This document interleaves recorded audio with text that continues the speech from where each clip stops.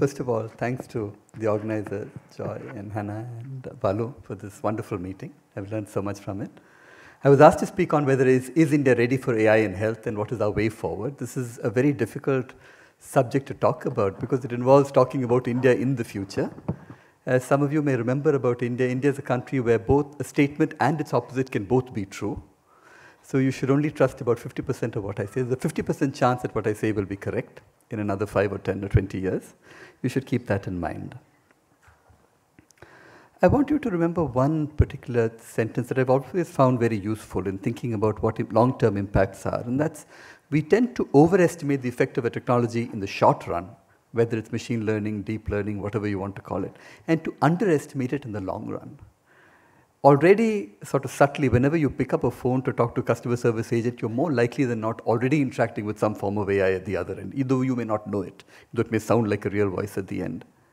That shift has already happened and will presumably continue to happen in the future. You may not notice other impacts in your life right now, but certainly this is the direction in which things go. So it's important to remember this particular point, that do not overestimate it now, but don't make the mistake of underestimating what might happen in the future. The second thing I want you to remember is, or just think about, is this face. So this is someone who potentially I could have photographed on, coming from Chennai to Vellore 2 days ago from the car. It's an Indian face. Interesting thing is it doesn't exist. There's no such person. This is AI created. And in this version of the AI, you can say, I want a gender of a specific type, I want an age of a specific range, I want an ethnicity, which I choose to be Indian, and generate. So this website is called thispersondoesnotexist.com. An earlier version of this site, in fact, didn't allow you this choice. It just generated large numbers of faces for you that were fairly generic. They could have come from anywhere, South America, the continent, etc. But now you can see that the precision with which they're able to generate faces that correspond to a specific ethnicity, age, etc., has now increased over a period of barely about 2 to 3 years. So I want to come back to this particular picture, to thinking about this picture a little later when I talk about something else, but let's just go on from now.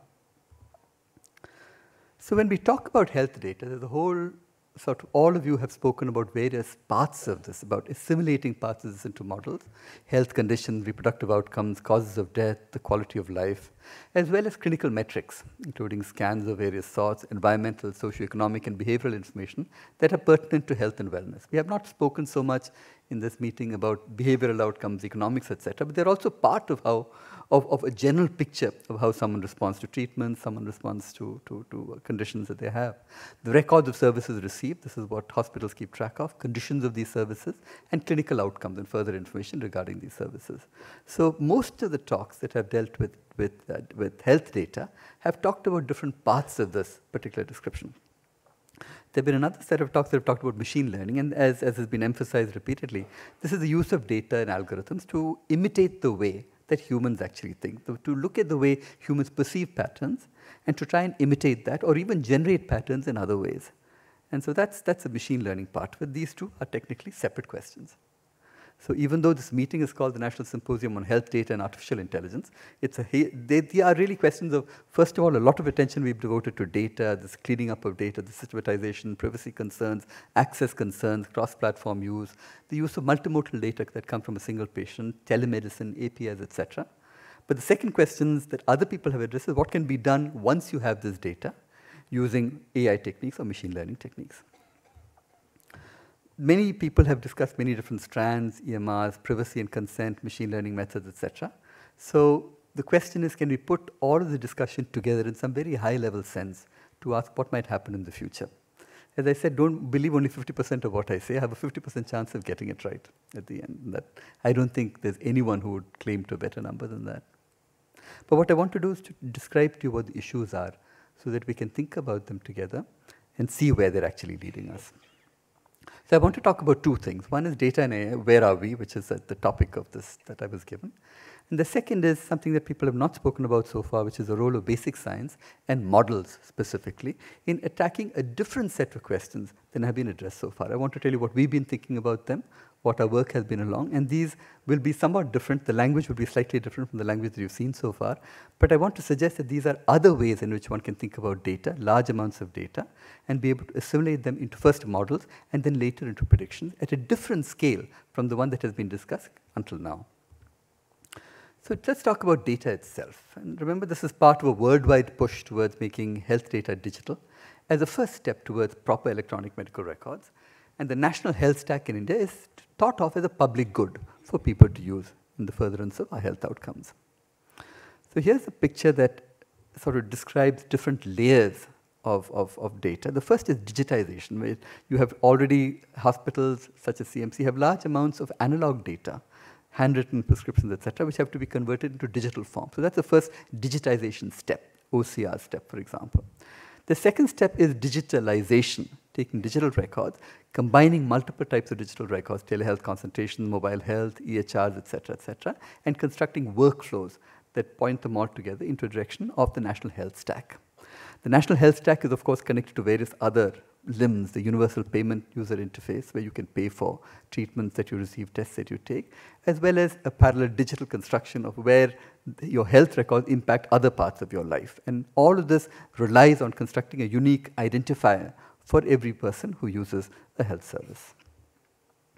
So that's the job of the Ayushman Bharat Digital Mission, which changed names at least once in between. The National Digital Health Authority was approved in May 2020. It thinks of digital health as a public good and tries to construct a national digital health ecosystem in the broader sense. As I said, it also includes insurance is part of it, payments is part of it, identifiers are part of this. All of this comes together, which qualifies it to be an ecosystem rather than just a standalone service. So the Aadhaar number, which is the single number that is unique to every user, is part of that, the unified health interface, the healthcare professionals registry, which was spoken about yesterday, the Aadhaar mobile app, the health facility registry, all of these are part of the generic ecosystem that is being constructed around this question of the ecosystem that we discussed. So what are the numbers? By the 28th of February 2023, that's about a few weeks ago, we had about 25 crore health records of individuals linked to their Aadhaar, which is the Ayushman Bharat Health Account for anytime access. And this is from a press release taken at that time. And just for the conversion for people who are unfamiliar with the Indian crores, 34 crores is 340 million. 340 million is about the population of the United States. So that's roughly where we are. In terms of numbers, that's a very impressive number to start out with. Yesterday, that is March 17th, that number stood at 34 crores, or 343 million. So we've already seen a jump of something like about 9 million just over that period of about 2 to 3 weeks. Okay, so that tells you a little bit about the pace at which this is happening.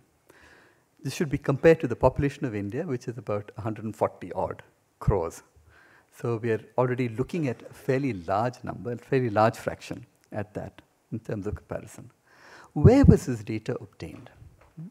So here is the different sources of the data. CoWIN was one, the vaccination app. The PMJ, the insurance app, the insurance schemes of the government. BIS, the government of Andhra Pradesh also seems to have done a good job in enrollment under the Aadhaar. CoWIN contributes 12 crores, 37 lakhs, 48,000, etc., and PMJ about 5 lakhs, 92,000. So the larger contributor to this is CoWIN. And if you look at 34 crores, 12 crores is about around 30 to 35% of that number.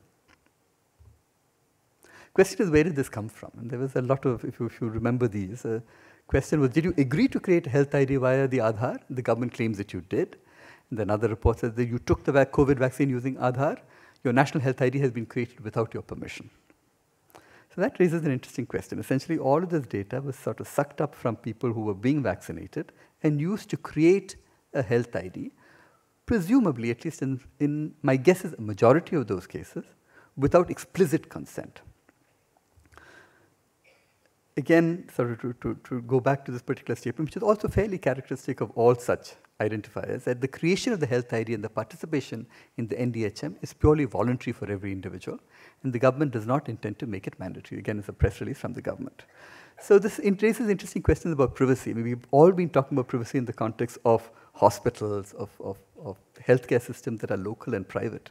But what happens if the government sucks out your data and then tells you that, no, we thought you consented in the first place? And in this case, that's again a question, do governments have that right? And to what extent do we consider this as well as part of the privacy that you're entitled to as a citizen? Can we issue a healthy ID to all? Well, the numbers already enrolled, as I said, is 37 crores. Total population is 140 crores. This is a bridgeable gap. We've been doing fairly well. It should be possible in principle, given these numbers, given the rate of enrollment, to ensure that every Indian within a year to two has a digital ID, a national health ID. Okay?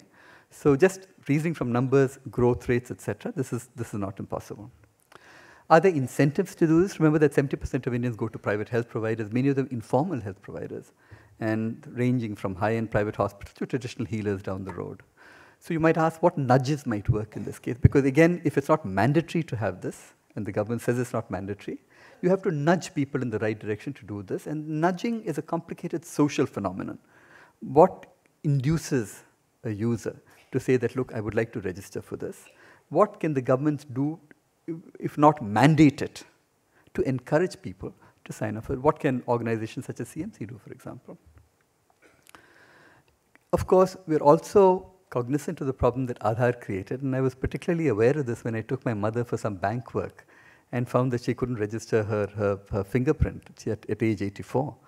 And we spent a frustrating 45 minutes just pressing on that thing, trying to get this. And you know, these are questions that were spoken about yesterday as well.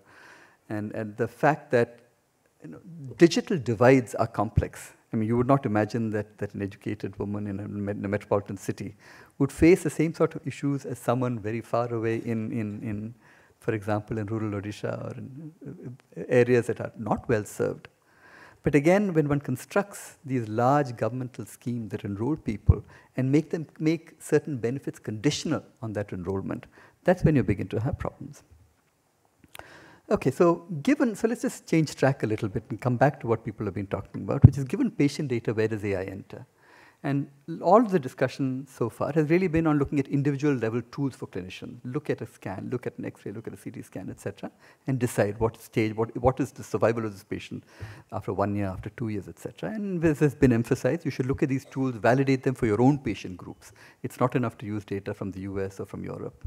And as an aid in clinical decision, these will slowly become more and more important. They already perform very well in comparison to humans, or comparable to or better than, let's just say that in comparison to humans.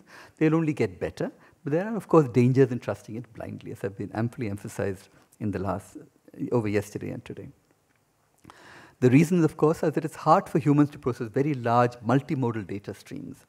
These are things that computers do very well, integrate multiple different types of information, weight them appropriately, in a way that a human cannot. A human may look at the larger, broader picture and maybe assist it or collaborate with machines. And we should also take into account the fact that, as I said, over the somewhat longer term, machine learning methods will improve in very startling ways. And certainly, if you look at ChatGPT 3 and ChatGPT 4, this is something that was unanticipated about 3 to 4 years ago, that you could have essentially machines writing text that would be indistinguishable from an ordinary person writing text. And of course, in ChatGPT, they had the problem of machines making up text in a very convincing manner. So the fact that a machine could be lying to you is, I think, something that was novel and came out at the end of ChatGPT 3. But hopefully, these are problems that will be solved as we go forward. So getting to a digital health ID for every Indian is feasible. All issues that have been talked about, privacy, security, accessibility, fairness, etc., these will remain issues. And these should really now rise to the top of our collective consciousness. How do we ensure fairness in the ways that we described yesterday? Over-regulation is also a problem as much as inconsistent regulation. And the problem with inconsistent regulation was pointed out yesterday. But also just too much, preventing people from doing anything with the data is also a problem. And therefore, legislation to be constructed to make it reasonably possible for work to proceed with that data that in a true sense benefits communities, benefits patients at large, without layering it with so many restrictions and difficulties that becomes impossible.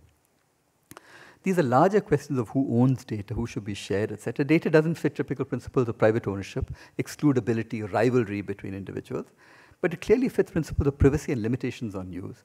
And the right principles of governance for data should be about promoting sharing for allowed use while limiting privacy breaches and misuse of that data. And I like this point that was made yesterday by Andre about the fact that what you want to do is to ensure that it's not misused.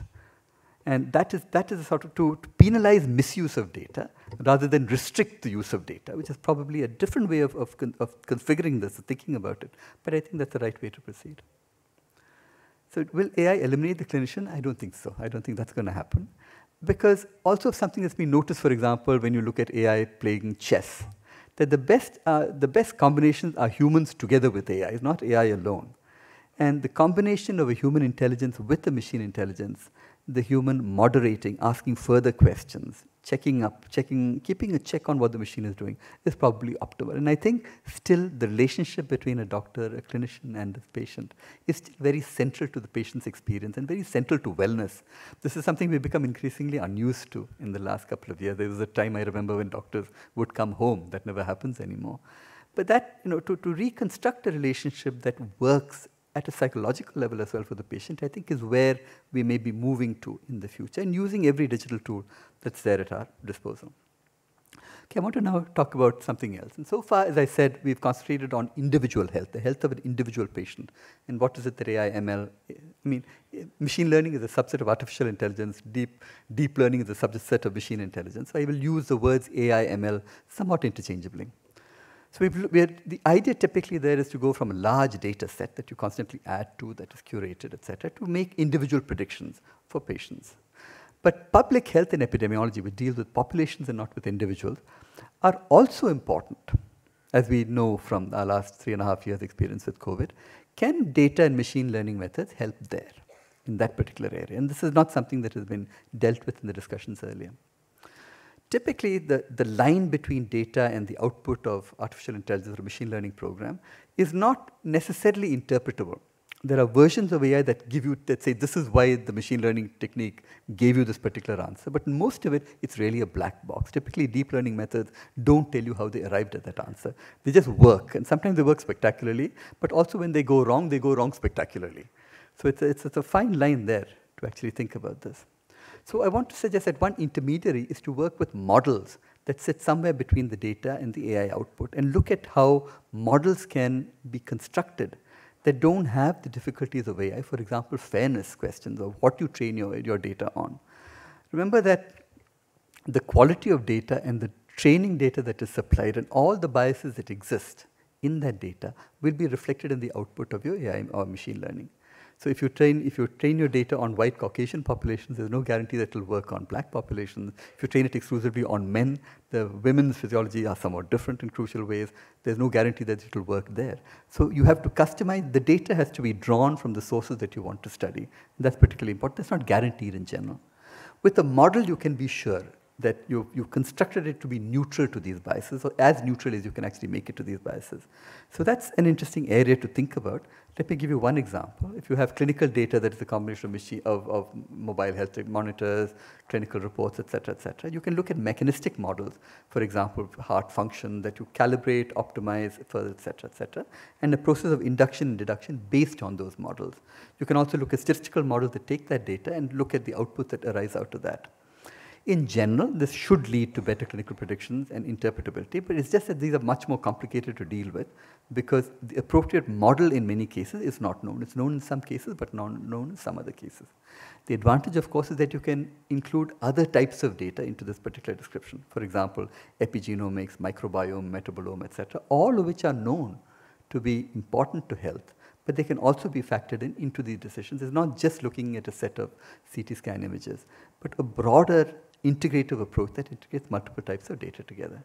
In general, biological systems, physiological systems are too complex and too poorly understood to be fully represented digitally. But you can also look at specific organ systems now in increasing detail and hopefully make some progress with that. And I think that's an important direction to take, and that's a scientific direction. And as much as we look at data and look at the machine learning and computer science directions, we must also look at scientific directions and see where they actually meet together. So if you want to look at rare diseases, it's good to look at very specific populations that are highly inbred, so they maintain the genetic purity. So the Avasta Genome Project looks at the Parsi genome. The Parsis are a highly inbred population.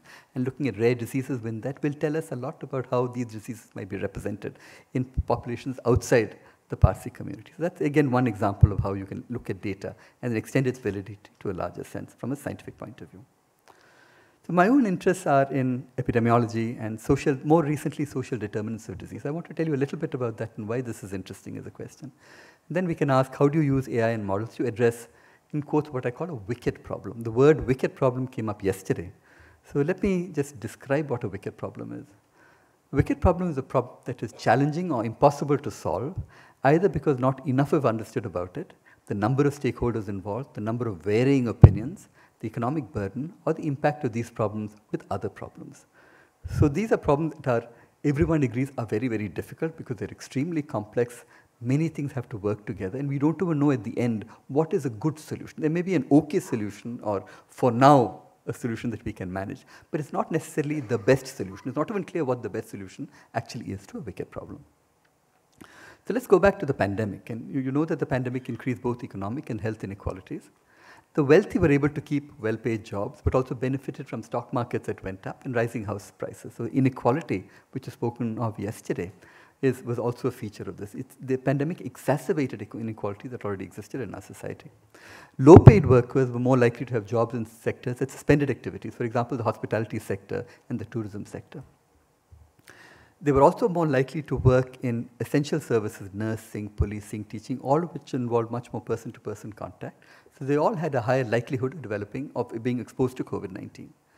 And add to that crowded home conditions, living in more crowded homes, being more reliant on public transport, you automatically have a further exacerbation of pre-existing inequalities that come when COVID-19 actually spread. And this is a social phenomenon. The disease remains the same. It's just that this subset of the population suffers more than another subset of the population.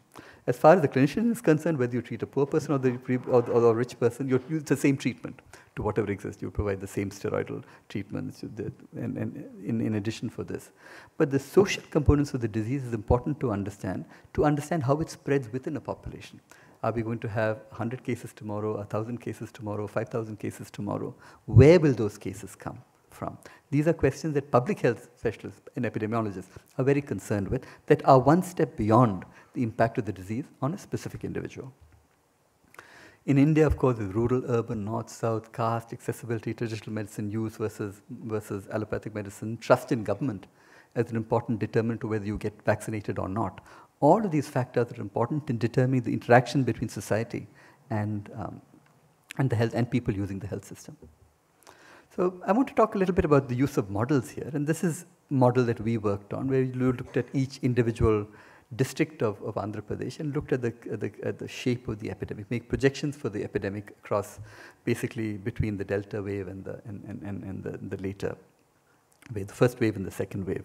We made weekly projections across a certain period here, and really concentrating on numbers of predicted hospitalizations and the amount of drugs that had to be procured for treatment. But this lacks the sort of granularity that you might really want. What you might want to know is within a city, within wards in a city, within sub-wards within those wards, what might be the expected case, and how do social determinants interact with that? These are questions that are really public health questions at their core. They're not questions about individuals, but if you want to ask broader population-based public health questions, this is what you need to be doing.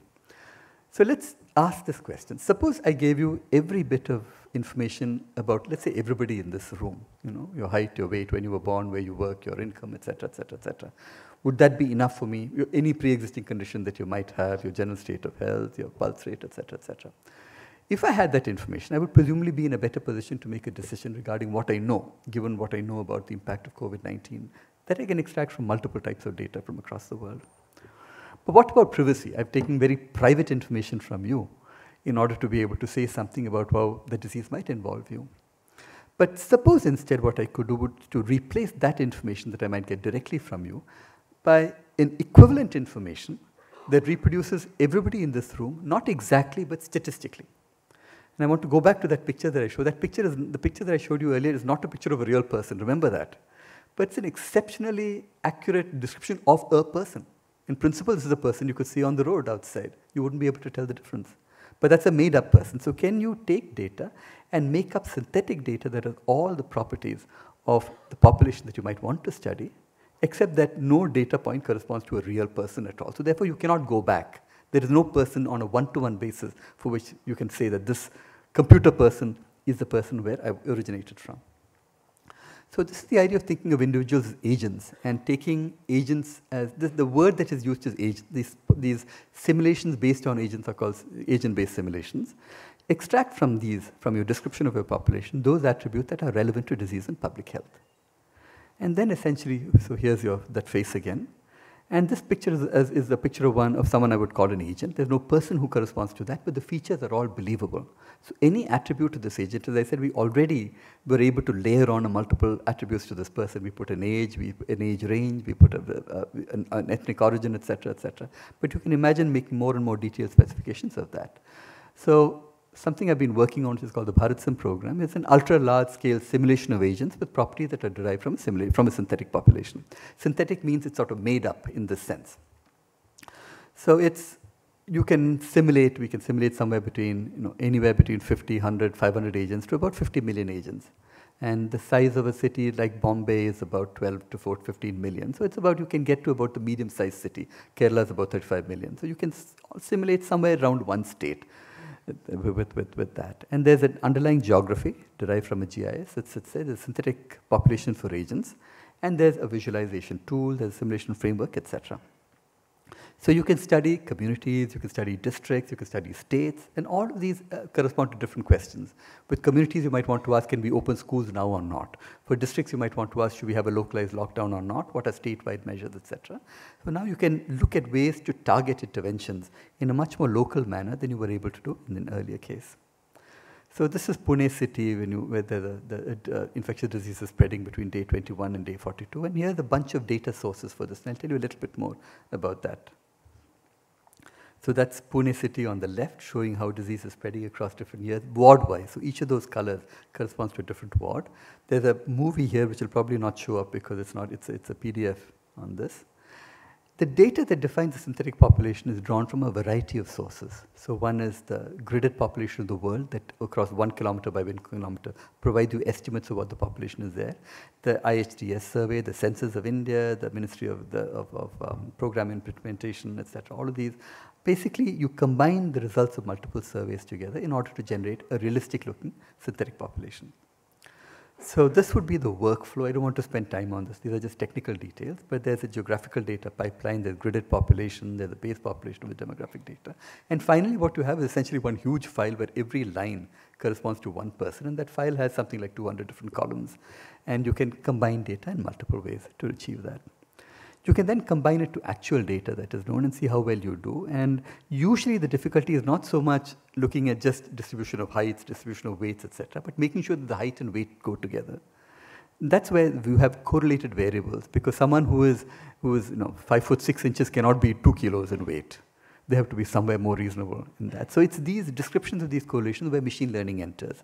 And we use adversarial networks in order to do that part of it. So combination of these multiple surveys, adversarial networks that are trained on survey populations that allow you to generate this. We can make schools, we can make households. If you had exact data for locations, we could just put the exact data in. But for now, given a certain density of schools, we can actually put that information from the outside. So we can do various things with it. This is not the most interesting thing in general for a population, but you can say if I had one variant following another variant, and the second variant and being infected with the first variant gave you 50% or 40% protection against infection by the second, what would you expect the rise of cases to be in the second variant? If you had a vaccination program that came in at day 20 or day 50 or day 100, etc., after the initiation of the pandemic, what effect would that have even if you had 100% reinfection? So right now, doing anything with COVID-19 in India is very complicated because everybody has had an individual different trajectory. Some people have been infected by Omicron, but not by Delta and by Omicron, Delta, Omicron, and XBB after that. So this becomes a much more complicated issue that's harder to do, but in a more pristine setting, where it's very clear what variant followed what, and there isn't a zoo of variants, it's easy to do things like this and decide even locally what you can actually do. So this, in a sense, is, I said, the synthetic population is created by these methods, is supplemented by simulations. These are new approaches to epidemiology that use computers and machine learning to push new directions here. But you can also put in social determinants, and that's a fun thing. You can put in the fact that different areas of the city have different populations, that contacts between people are different. For example, if you tended to contact your own socioeconomic group more than others, or your own caste group more than others, you can put that into that. And you're completely fiddling around with synthetic populations. You're not doing anything that reflects the true underlying thing. You're not violating anyone's privacy at all. Yet you're able to make important epidemiological statements, public health statements, by reaching a situation where the population that you're working with is as close in spirit to the original population that you wanted to start out with. So this is a wicked problem, as I said. Thinking about social determinants of disease is among the wickedest of problems. But here's one way of thinking about it that combines many of the things we've been talking about. Data, integrating data, replacing data by synthetic data, using machine learning methods to perform this integration that keeps these variables together, and finally doing something with it in terms of a model. The real reason to do this is that you can do things with this that you cannot do with machine learning, with models. For example, I can shut down all schools in my computer model within a particular ward. I can shut them down in Chennai but not in Vellore. Or can shut it down in Alwarpet but not in Annanagar. I can reduce transport. I can say that I will have buses plying only between 12 noon and 4 in the afternoon. I can do anything I want. I can say that, look, I'm doing vaccinations here and vaccinations here. These things with a good model that is trained properly can actually push you somewhat further. You can do things that you cannot do with standard machine learning. And so in a sense, this is a parallel approach to thinking about difficult problems, also all involving public health. And this, I think, is an interesting thing to think about in general, what the scope of these new methods are. Yeah, these are old pictures from the sort of, as I said, social determinants of disease. This is the line of people during the lockdown, people going back, in many cases walking hundreds of kilometers back home. And again, this is a quote from the people who originally thought about wicked problems, and I wanted to spend a bit of time on that. In a pluralistic society, there's nothing like the undisputable public good, no objective definition of equity, policies that respond to social problems cannot be meaningfully correct or false. Just a question of did the lockdown save lives, did it not save lives, what sort of lives did it save, what was the quality of life that it led to, did it leave people worse off than they were in the beginning. All these depend upon definitions of worse off, what you think about. There's no universal answer to any of them. There are no solutions in the sense of definition of an objective answer. Okay, so having depressed you all now completely with this particular statement, bridging the digital divide is extremely important. I've said that we can easily get to 140 crores within the next year or two, but to what level of agency are you going to provide those 140 crores? You may have dealt with people who are aligned with the medical system well enough and trust it enough to get vaccinated twice and get a booster shot, and thereby figure in the Aadhaar to the ABBA ID transition. But the people who are left over are people who don't necessarily trust the system well enough. Why should they do this? Even if you gave them a card, what would they do with it? What would they use of this? How do you make sure that they do not suffer? And let me sort of finally finish up with these two quotes, which I think are really important. First, you don't overestimate it now. There are certain things that it can do, but it's getting better. But do not underestimate what it can lead to in the long term. The second is this quote from yesterday that, who's all this for? And that's something that we shouldn't forget. It's really people who are well off, higher socioeconomic classes, etc. They have options. But by introducing complex health architectures, you must ensure that everyone profits. And it's really, if you can ensure that the poorest and the most deprived profit, then automatically everybody above that will do fine. That's something to actually remember, and that's all I had to say. Thank you so much.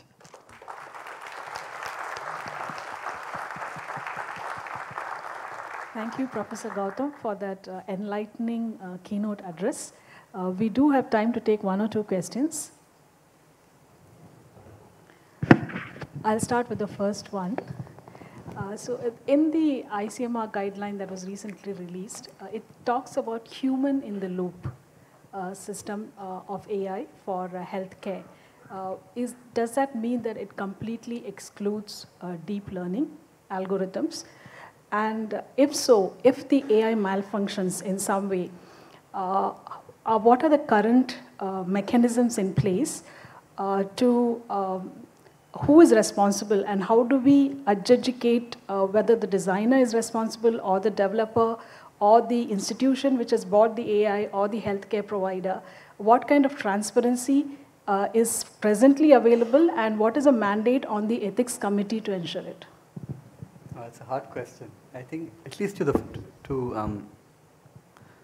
first point, which was about the human in the loop. So I think that just says that do not just blindly take an AI prediction or AI machine learning prediction and use it on the patient without human intervention at that point, to make sure that this is consistent at least with a broad body of clinical knowledge at that point and what is known, that the clinician is aware of proper treatment options and can concur with what the AI is actually saying. It's not at vast divergence with what the AI is actually saying.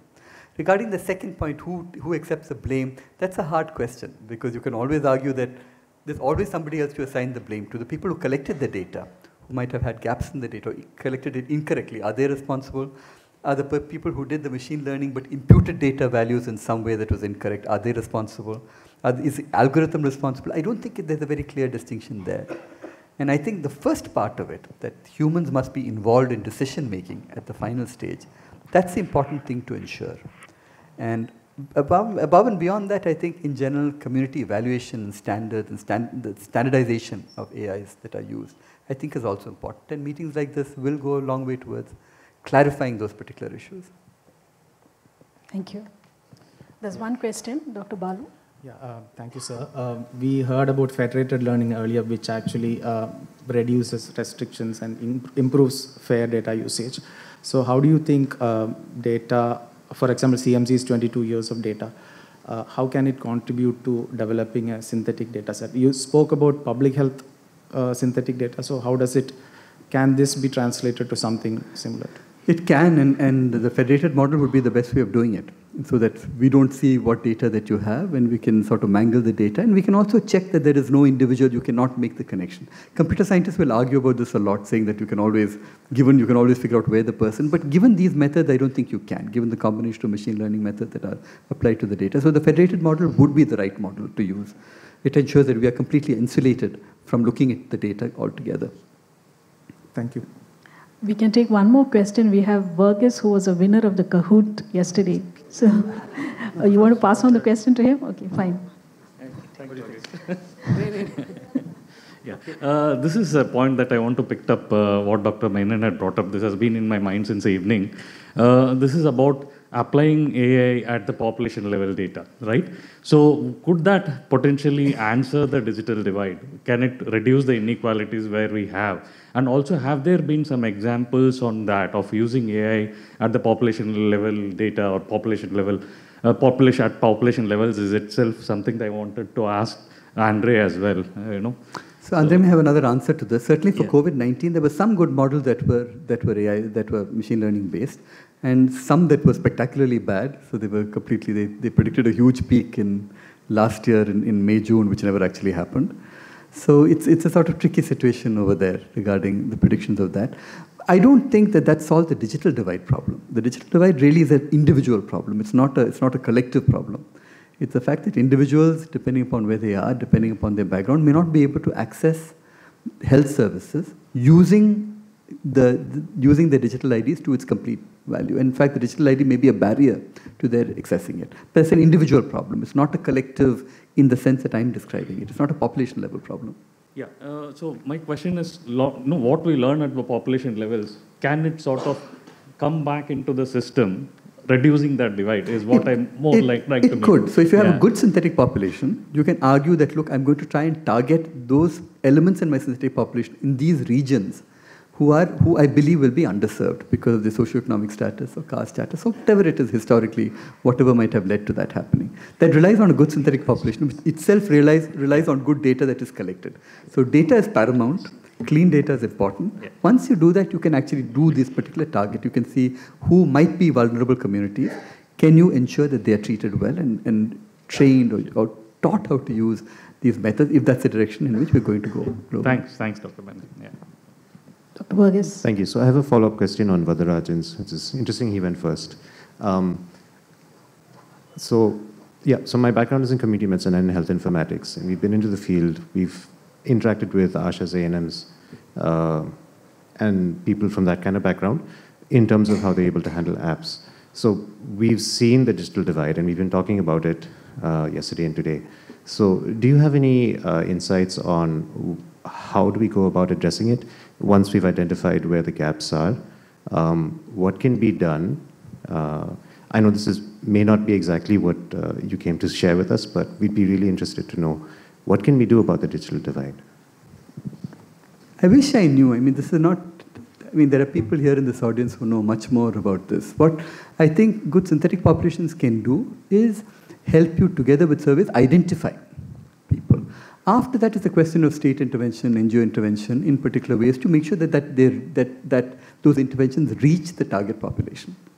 Already there, we're making a step forward, saying that, look, I can tell you across the country, if I have a good enough synthetic population, not just in this particular taluk or this particular region here, but I have a global picture of what might be happening. I will know, I can then measure the resources that are involved, figure out how much money needs to be sent, figure out how much manpower needs to be trained in order to do that.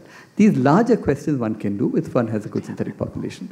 But the more micro questions, I don't know. All of you are probably more have thought about it more and are able to understand what might be the right interventions. Thank you. Thank you. We'll give one more round of applause for this great lecture.